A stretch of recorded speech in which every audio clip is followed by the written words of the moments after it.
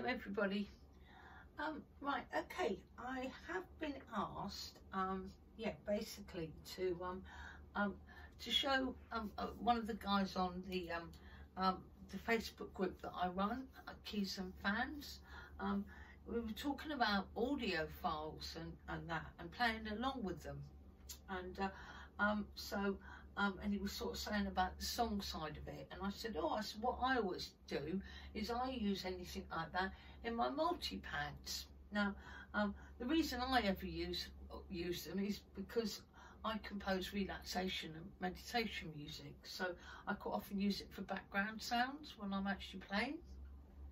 But I'm going to show you how to basically do the same, but by using an audio track. So the audio track I'm using, it doesn't actually have any vocals, but it's Beyond the Sea, and but it's an instrumental version of it. So now, first and foremost, let's check. And so if I press song A, and then I go to, oops, I need my and then I go to user, and Beyond the Sea. So you can see Beyond the Sea there, and I'm going to press that.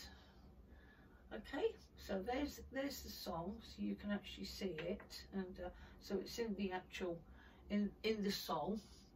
Now, if I just press play, you can hear it.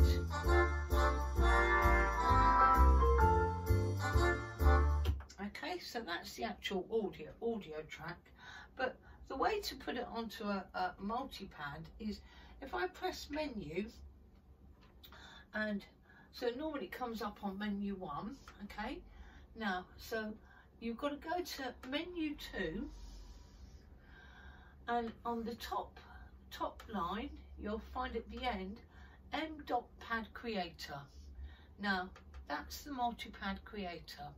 So if I press that one, and it will come up, and it's got two selections. You've got multipad, MIDI multipad recording, or audio link multipad. Well, it's the audio link I want, so I just touch it on the screen.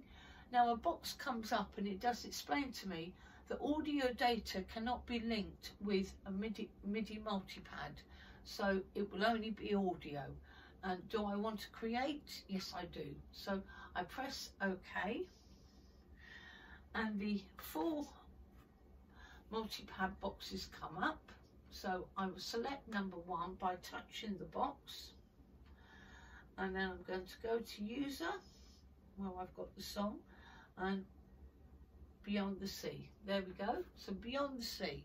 So that is now in my multipads, and I can see that because number 1 is flashing orange.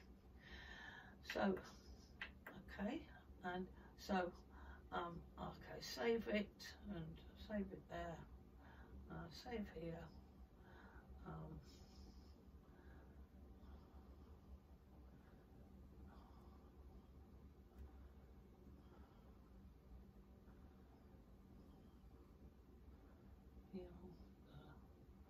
see, and yes, okay, that's it. So that way, that's all in there. Now, I'm also going to, because I'm going to play along with it, with the actual multipad.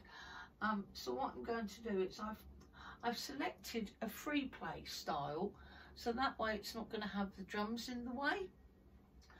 And so I've got the flugelhorn up first. So now the way I always do it is, because you're on sync start over here, so you don't have to use your hands all the time, I'm going to press the select or sync start button and the number 1 at the same time. And that's it. So it's doing it 2 together, and I always get it slightly slow. So there we go. So it's ready and waiting. It's all flashing.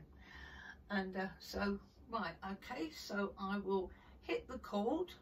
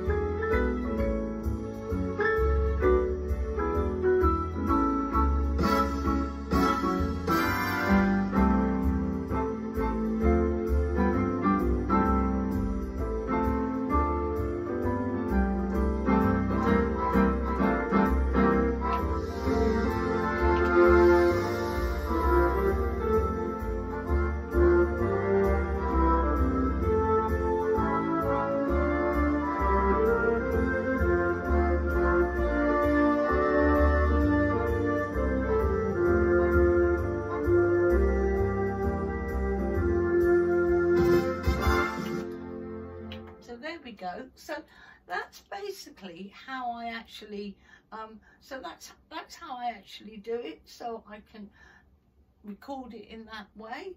Now so give it a go, because I find it so much simpler, as I said, when I'm using the Multipad. So if I wanted to do one of my relaxation pieces, so I could right, okay, let's have a look and see what I've got here.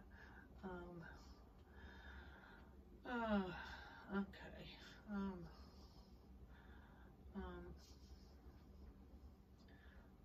waves. Okay, so waves. Oh, okay. Oh, is that what I wanted? User. Right, there we go. So sound effects. Okay, so let's have a listen and see what that is.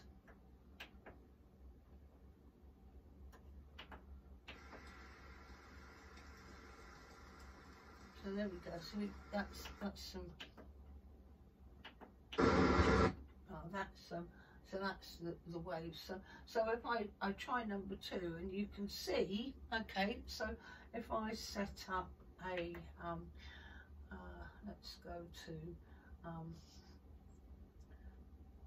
retro pop and free play 80s chill out synth sound.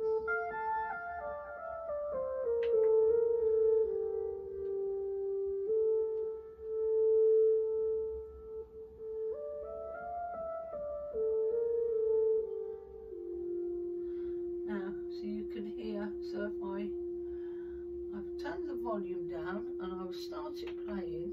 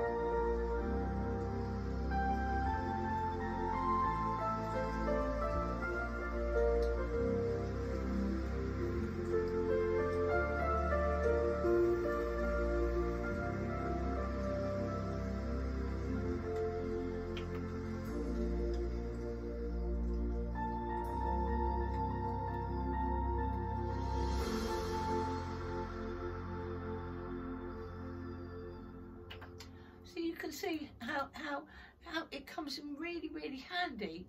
So if you're doing anything like that, you can get sound effects, and it's so easy to get.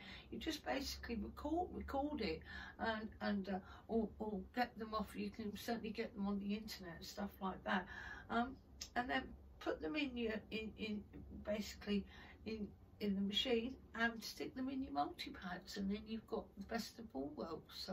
So there we go. So that is how to basically do an audio and on the actual on the multipads. Okay, hope that helps. Give it a go.